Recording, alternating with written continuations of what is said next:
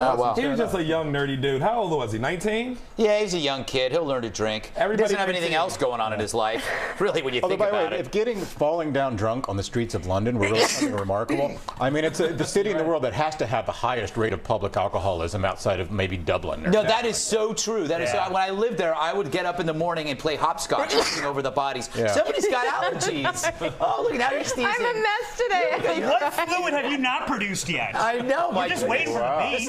This glass table is beginning to look like an aquarium.